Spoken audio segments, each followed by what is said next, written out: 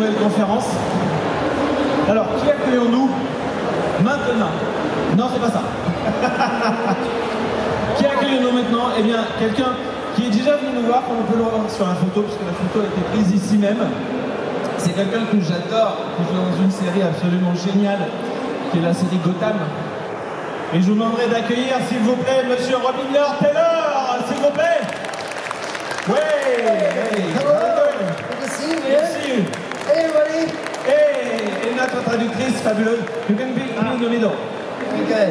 Bonjour. Okay. Qui va traduire en français. That's all I know. I'm sorry. Stupid American, you know.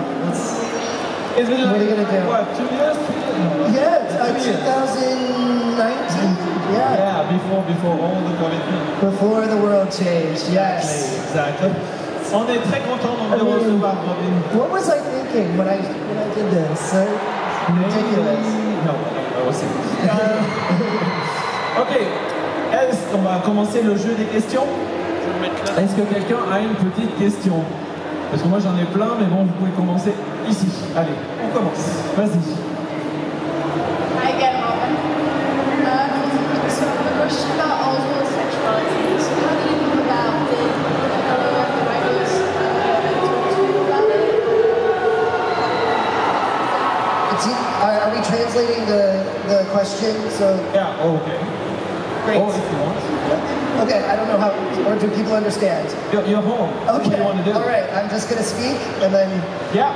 So, the question about Oswald's sexuality, yes, the writers and creators approached me before we shot that season and said, you know, we're thinking about going in this direction with Oswald and his romantic interests. And I was like, that's fantastic.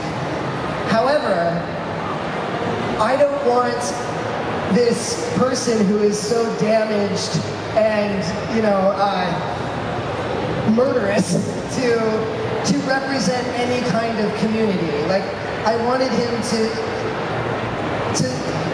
he's so emotionally damaged that I don't think you can say that he is necessarily gay or straight or anything. I think he's just so lonely and hungry for connection that's where his connection to Riddler came out of. I always get a little, and when I told the writers, I was like, I don't want this to be a statement about queer people, you know, becoming evil because they can't express themselves. I want it to be purely about this one person having experienced so much pain and loneliness and bullying, so desperate to find connection with anyone that he confuses it with actual romantic interest. So that's sort of where it came out of and where we wanted it to go in the season. So yeah, thank you. Donc la question c'était qu'est-ce que tu penses de la sexualité en fait de ton personnage de Oswald? Ouais. Okay. Et en fait Robin il expliquait que donc il a eu cette discussion avec L'Oréal et que il lui a dit voilà ouais donc L'Oréal lui a dit à Robin voilà moi je pensais que ouais ce serait bien qu'il aille dans cette direction un peu le personnage avec ses relations et tout, qu'est-ce que t'en penses? Et Robin il lui a dit alors ouais c'est cool mais il y a quand même un mais moi je veux pas en fait que cette personne, donc ce personnage qui est complètement mindfuck, complètement dérangé et puis qui au final qui est seul, qui a été bully, voilà. Et je veux pas qu'il soit affilié en fait à n'importe quelle communauté. Je veux pas qu'on me dise en fait que le mec c'est parce qu'il a été rejeté toute sa vie, qu'il a été bully, que du coup bah, en fait il a devenir gay, enfin que on ne veut pas le mettre dans une case. Lui il a son propre avis donc sur la question et donc voilà. Oui. En fait c'était quelqu'un qui par sa tristesse, par tout ce qu'il a vécu, cherchait une connexion, a trouvé une connexion avec le Riddler et cette connexion là ça s'est un peu mélangé dans sa tête et ça est devenu assez confus et c'est devenu pratiquement de la romance, mais sans qu'ils s'en rendent compte, c'est pas vraiment de la romance, c'est vraiment une connexion, c'est vraiment quelque chose qu'ils cherchaient désespérément. Ouais. Voilà, exactement. Thank you. Ensuite, derrière ici, monsieur. Bonjour. Alors, je pense que vous avez été le meilleur interprète pingouin dans l'histoire de DC Comics. J'aimerais savoir qui, selon vous, est le deuxième meilleur interprète du pingouin. That's a good question. So, according to him, you were the best, the best casting choice for your character. Yeah, the penguin. But he wants to know, who do you think is the second best actor to have interpreted him? To play Penguin? Yeah. Oh my goodness. Well, I have to say, Danny DeVito. I grew up, Batman Returns is one of my favorite movies of all time. Probably, definitely my favorite Batman movie. And it came out when I was younger, and I've seen the movie 50 times, maybe more. And so his performance was always such a part of my life that I have Danny DeVito all the way. However, I have to say that I am so honored to be in the company of the actors who played Penguin. Burgess Meredith, Danny DeVito, and now Colin Farrell. I mean, it's such an amazing group to be a part of, and it doesn't feel real. Like, it feels very strange, and I feel so fortunate. So, yes, thank you. Alors il est très très honoré de faire partie de cette ligue de grands noms. Mais pour lui, en fait, qui ont interprété le pingouin, pour lui c'est David DeVito. Et que le Batman, avec du coup cet interprète, il a grandi avec ce film. Et ça l'a inspiré du coup. Il est très très honoré. Et du coup il a cité aussi des grands noms pour lui faire partie de cette, on peut appeler ça une ligue en fait. Dernièrement Colin Farrell aussi. Oui, voilà, il est très content. Voilà. So what do you think about Colin Farrell interpretation of the Penguin? What do you thought about this? I think it's fantastic. I think my favorite thing about every different Penguin is that they are all individual. Like, every take is a different approach to the character. And my favorite thing about Colin is that, just like I was allowed to do, he got to bring his own approach to the character, his own version, and all four of them are so different. I love that they're all so different. And again, Colin Farrell is such a brilliant actor, and I love that it's just a totally different take on the character than what we did, or what Danny did, or what Burgess did. Yeah. And his body transformation. Oh yeah, the transformation, fantastic. Ok, question suivante, parce qu'au final, sinon on va continuer à discuter et puis on ne pourra pas poser des questions. Est-ce que quelqu'un a une question ici? La question c'est, est-ce qu'il va y avoir un Gotham saison 6?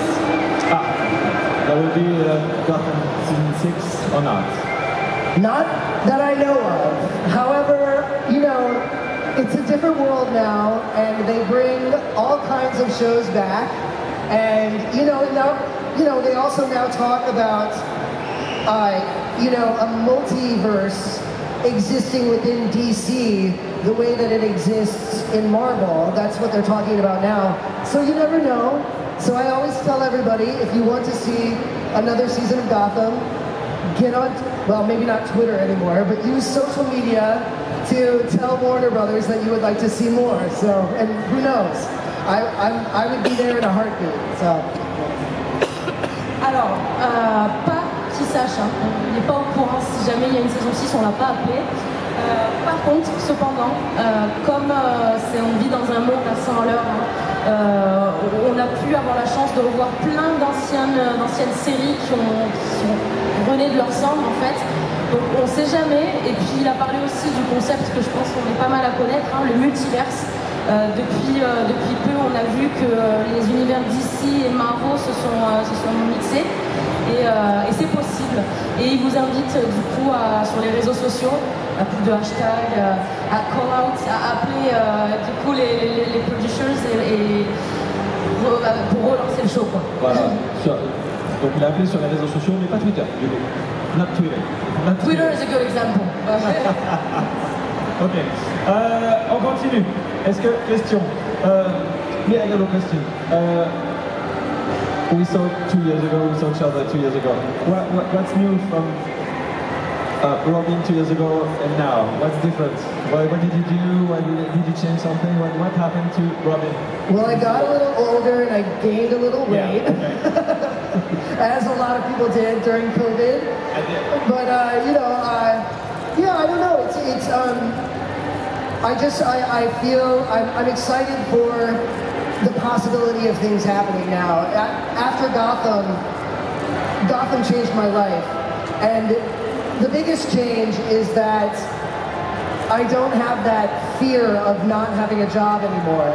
Now I can just sort of wait to see what happens, and I don't have that pressure to, you know, have to get something out there or have to, you know, make money or anything. Like, now I feel free to be creative, to express myself creatively. And yeah, and you know, I have some things coming up that I can't quite talk about yet, but they're all so different from what Gotham was. And it's so exciting because I feel like I get to show different parts of what I can do, you know, to the world. And I'm excited about that. Yeah. Donc la question c'était, bah écoute, ça fait quoi, 2 ans que Johan et Robin se sont rencontrés. Qu'est-ce qui s'est passé en 2 ans du coup? Bah, comme pour tout le monde, le Covid, voilà. Je crois qu'il a dit qu'il l'a eu aussi. Oui. Voilà. Et, mais la différence, surtout d'un point de vue artistique, c'est qu'il se sent plus en fait dans ce besoin de faire des projets à la chaîne en fait, et il se sent plus développé. Il peut se développer d'un point de vue artistique, prendre son temps en fait, de prendre les bons choix, et voilà. Oui, alors c'est bien, Gotham a changé sa vie. Effectivement, Gotham, ouais. Et maintenant, il se sent plus libre, il n'est plus en attente de savoir s'il va avoir un rôle ou pas, il peut se développer artistiquement, il est beaucoup plus libre là-dessus, et c'est vrai que c'est plutôt cool, quoi.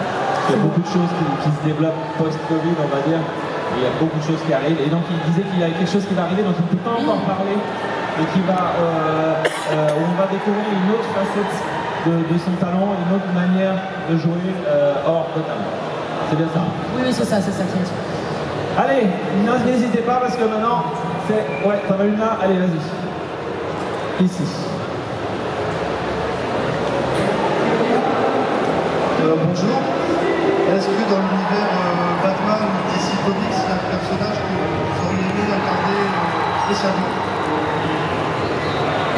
In the DC universe, is there another character like the Batman universe? Is there any other character Batman you have like DC universe? Batman DC universe. Yeah. Is there any other character you would have liked to? Oh my goodness.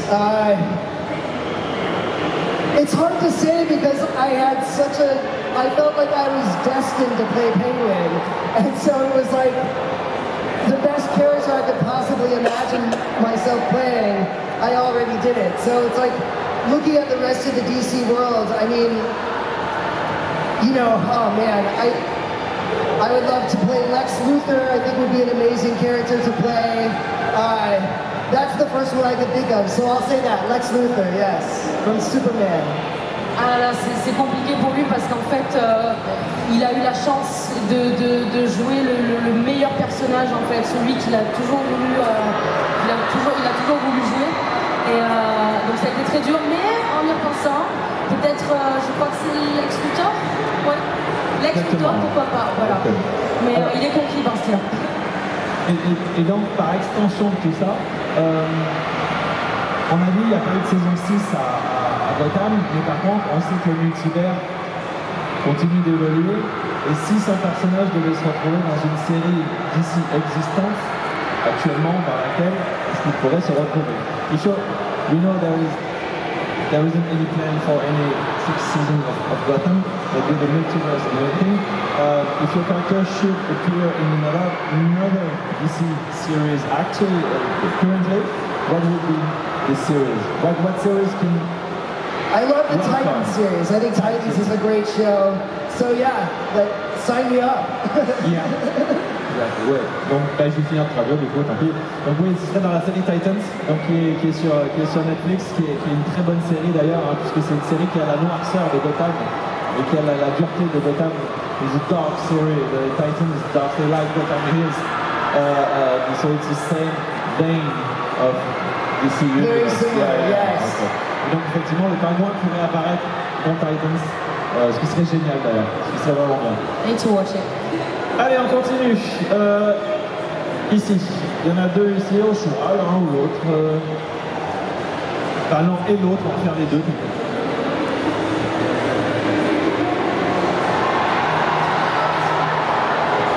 Bonsoir. Donc, la question c'était la suivante. Il a beaucoup parlé d'incarner Lex Luthor, les méchants dans Gotham. On n'a pas entendu super-héros. Est-ce qu'il est né pour jouer les méchants ou... Ah, c'est une très bonne question ça. That's a good question. So you talked a lot about portraying like evil characters, Lex Luthor or in Gotham, in the Gotham universe. But have you thought about superheroes? And also, do you think you were like born to play evil characters, like the anti-heroes? Or... Well, in some ways, yeah. I mean, you know, I guess I would say, you know, to play a superhero in this world, physically, they're all somewhat similar. And there's something about being a shorter guy, you know, maybe somewhat interesting looking, that sort of tends to put me in the villain category of characters. But also I find villains to be generally much more interesting characters than the heroes. But what I loved about Gotham was that the way they wrote the Penguin is that no matter all of the terrible things that he did, you always still saw a part of his humanity. There was always a piece of his heart that came through. And so that to me is so much more interesting than playing a character who is completely good or completely bad. It's the in-between that I find so interesting. And that's what I loved about, again, what I loved about Penguin is that there was something about him that the writers put into the character that made you want him to succeed, even though he did so many terrible things. So yeah, I mean, I always just generally gravitate toward the villain side, just because I want to find the humanity inside of the villain character, if that's interesting, yeah, if that makes sense. Ok, c'est intéressant hein, comme question. Pour lui, en fait, de nos jours, c'est vrai que les super-héros, ils se ressemblent un peu tous. Et j'espère que je ne hurle pas trop. Parce que, mais d'un point de vue plus personnel, en fait, ce qu'il aime beaucoup avec son personnage, c'est que c'est pas que un méchant, en fait. Hein. Et ce qui est plus intéressant, en fait, ça va être cet entre-deux. C'est un peu nul, tu vois, que des gentils, que des méchants. Moi, je dirais même que c'est plus un anti-héros, un anti-hero. Et c'est plus intéressant d'aller. Il y a eu une volonté du producteur aussi que de faire, voilà, on sera toujours quand même pas attendri, mais on va toujours ressentir quelque chose de. Il y a quand même une volonté de faire sortir du bon dans tout le mauvais. Et c'est plus intéressant qu'un caractère de super-héros qui est plutôt classique et plat. Et je pense que j'ai appris plein de choses, mais l'idée... Oui, l'idée est là. Et moi, je rajouterais juste qu'on disait tout à l'heure sur une autre conférence que c'est les acteurs les plus gentils qui arrivent à jouer les meilleurs méchants. We were talking about this earlier. The nicest actors play the baddest characters. Yes, it's kind of true, yeah. Yeah. So, as you're a very nice guy, it's normal that you play bad guys. Ouais, c'est vraiment ça. C'est toujours les plus gentils hein, qui arrivent à jouer. It's like therapy for me. In my regular life, I try and be as positive and kind, as welcoming as I can be. But then when I go to work, I get to be mean, and I get to be like, I work all of that anger out at work. So it works out for me. It's like therapy. Yeah. C'est très thérapeutique quand même de. Il dit que dans sa vie de tous les jours, c'est une personne très positive et qui essaye toujours. Il est là, il est cool, il est gentil. C'est une personne qui est positive et puis quand il va au travail, il est là, il gêne toute cette colère en fait, et il lâche tout et c'est un peu comme aller chez le psy quoi. Ça fait du bien. Exactement. D'ailleurs, c'est souvent un boulot d'acteur là. C'est souvent de la thérapie un boulot d'acteur. Ici, one more over there. Where did you see it? Ah, yeah, the other one. Ah. Ouais, ok. Ouais, finis avec lui, ouais, et après on viendra te voir là de ce côté. You got better eyes than me. Bonjour, ça a été quoi votre saison préférée de Gotham? Ah, what was your favorite season? Favorite season of Gotham? Oh, that's a hard question. I will say, I think it was season 2 when Oswald was taken to Arkham Asylum and he was brainwashed by Doctor Strange. And then for the next like 4 or 5 episodes, he was a totally kind, gentle, sweet guy. And then when his father is murdered, he goes all the way back to evil. I love that season because I got to play an entirely different side of Oswald, as though he never grew up in Gotham, as though everybody in his life treated him with kindness and respect. And then when his father was murdered, I got to go right back to the most evil part of Oswald that he could be. So that was why that was my favorite season, season 2. Saison 2, il a adoré la saison 2 parce que le plot en fait autour à partir du moment où il a été amené à Gotham, on lui a complètement le principe au brainwash. Il était amené à l'Arkham Asylum, c'est Doctor Strange. C'est Doctor Strange. Qui lui a lavé le cerveau et qui l'a rendu complètement gentil, respectueux aussi, etc. Et du coup, au meurtre de son père, il a re-switché du côté méchant, du côté obscur, qui était sa vraie nature, et ça lui a permis cette saison-là de jouer donc le méchant, à nouveau le gentil, et de repartir sur un côté méchant qui était assez fun à faire. Ouais. Ok, je suis perdu. C'est là, on est là, voilà. Bonjour. Déjà, merci d'être là avec nous. Merci, c'est un grand bonheur. Et encore félicitations parce que c'est un très beau rôle que vous avez tenu. Et c'était un grand bonheur de vous regarder. Et bon, ma question, c'est est-ce que ça a toujours été un rêve de jeune, d'enfant, d'incarner ce genre de personnage? Est-ce que c'est le monde que vous avez toujours qui vous a accompagné durant toute votre jeunesse et que vous avez voulu concrétiser avec ce rôle? Voilà, merci. En gros, est-ce qu'il lisait Batman quand il était petit, quoi, du coup? C'est ça.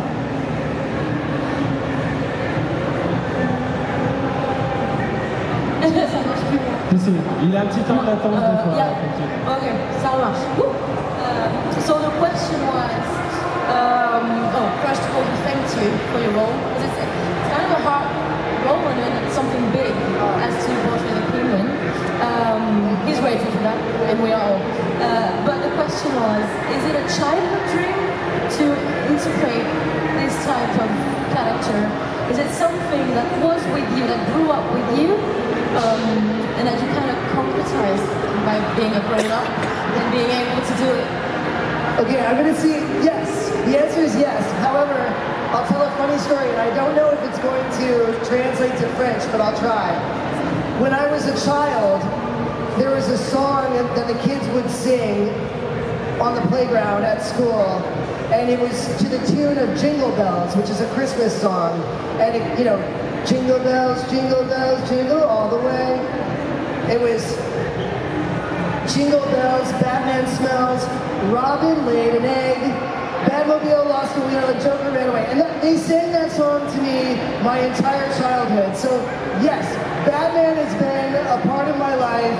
And then all of these years later, to be on a Batman show, and then to be playing the Penguin, it was almost like I took all of that, like, not necessarily pain, but all of that teasing that I received as a child, and I turned it into something that lives forever. And now here I am in France, talking to you, and it's just been this amazing, like, circle. It's been part of my life forever, and then the fact that I got to be in the world, to be in Gotham City, dream come true. So, yeah, thank you very much. Donc oui, en fait, oui. Et alors il a parlé d'un souvenir d'enfance quand il était petit, pour vous dire à quel point en fait ça le suit depuis qu'il est petit, l'univers de Batman. En fait, il y avait une chanson qu'on chantait dans les cours de récré sur le thème de, tu sais, alors en français Jingle Bells, c'est ce qu'on-là, C'est pas en français déjà, Jingle Bells, c'est Vive le vent, vive le vent. Vive le vent. Et en fait, alors je suis pas sûre, je sais pas si c'est en mode moquerie ou. Et en fait, les paroles étaient remixées. Il y avait une espèce de parodie autour de Batman, de Robin. Voilà. Et puis ça a toujours suivi. Et puis en fait, il explique aussi que alors pas toute cette douleur, mais tout ce, voilà, quand il était petit, ce son, il a toujours été, cette version chauffée un peu dans la cour de récré. Vous savez comment sont les enfants. Et en fait, tout ça, le fait de le mettre plus tard dans un travail, dans sa carrière, le fait de faire partie de cet univers. C'est incroyable comme le destin fait bien les choses en fait, comme la vie est. Et il est avec nous, il est heureux et surtout il est grateful d'être avec reconnaissant. nous. Reconnaissant, très reconnaissant de tout ça. Et c'est là que tu dis que c'est quand même marrant d'avoir un acteur qui joue le point qui s'appelle Robin. That's a good one, that's crazy. Yeah. Question suivante. Allez, on a encore le temps pour 2 questions je pense. Si vous en avez, c'est le moment. Et sinon, si on a... Voilà, ici. Hop là. Alors. Bonjour Robin.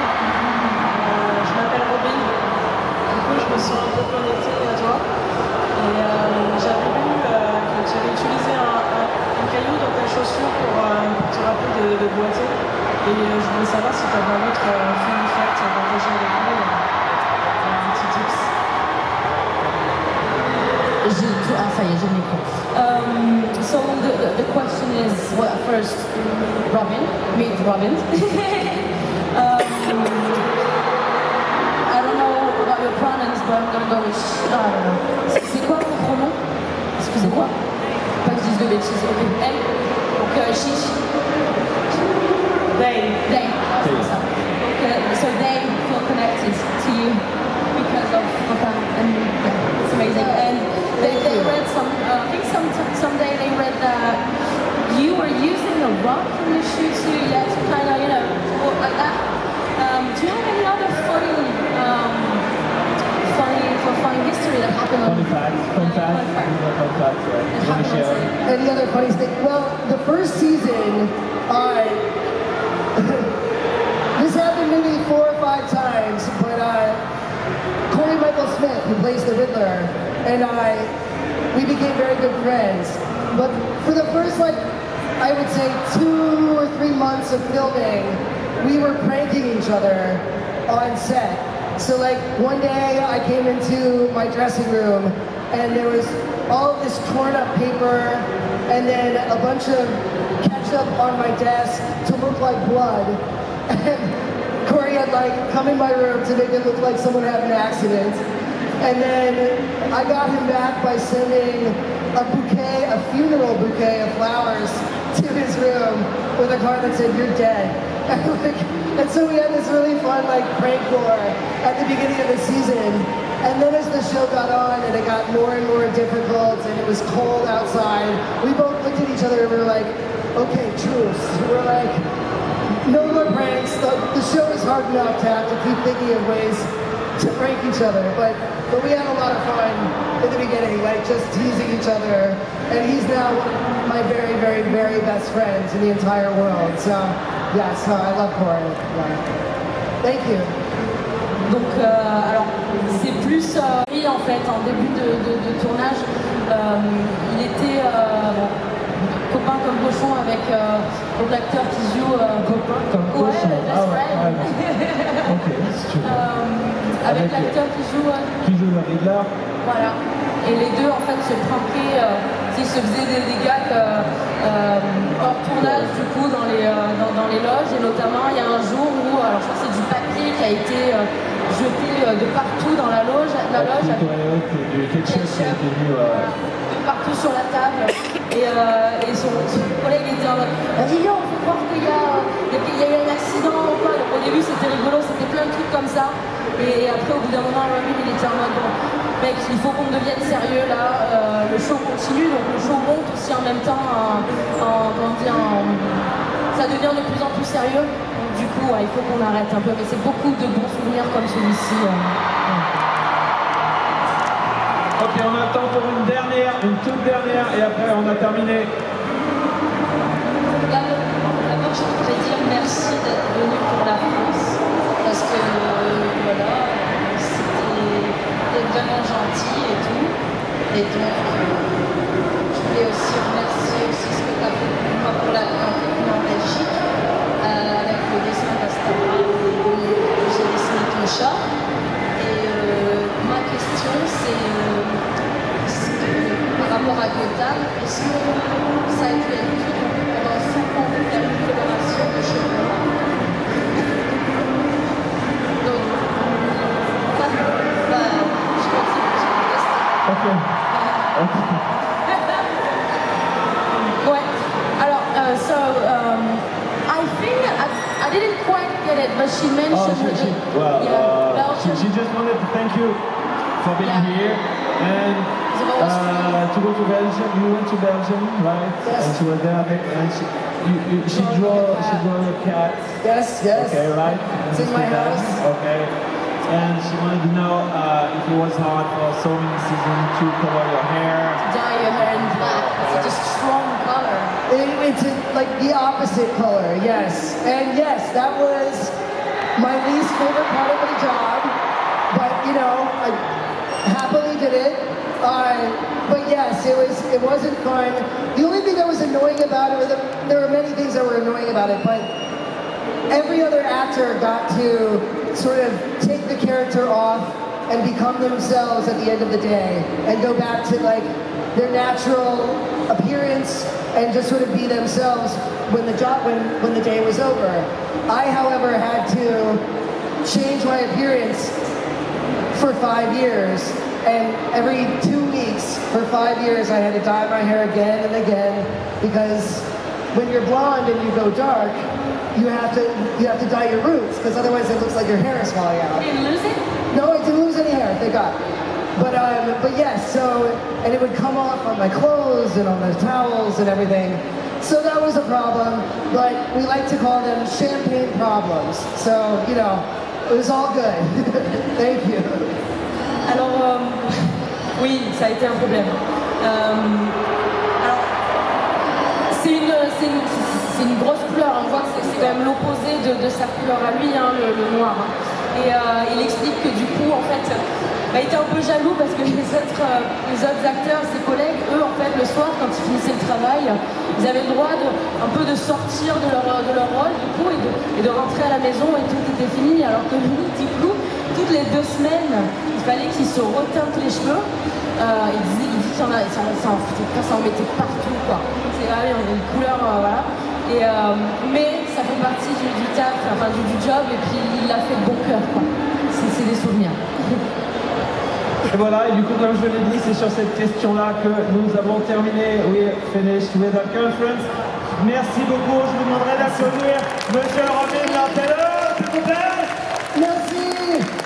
I love you. Come say hi. All right. On fait la petite photo. Qui c'est qui a le... Ah, c'est là. We do the picture.